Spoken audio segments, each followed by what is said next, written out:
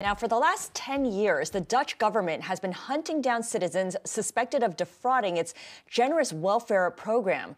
More than 20,000 parents were wrongfully accused and many pushed into poverty when tax officials demanded that they repay childcare benefits. Today, Dutch Prime Minister Mark Rutte and his entire cabinet resigned to take responsibility.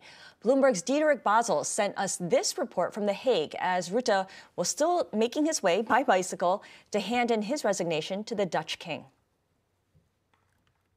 What was in the cards for many days now finally happened today.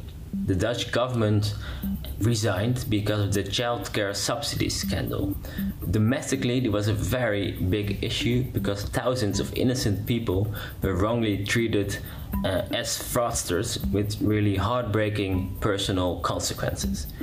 Piles of debt, but even in some cases, suicide.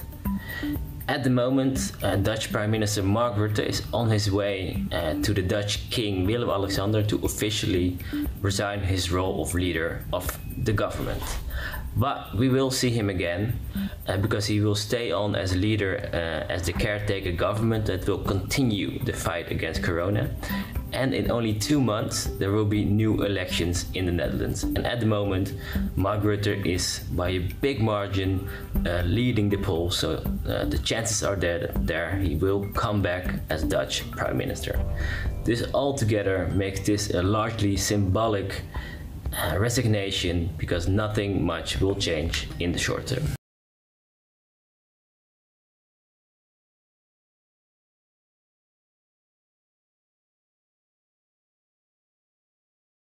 The biggest stories the moment they happen from around the globe. Subscribe to Bloomberg Quick Take now for insight in an instant.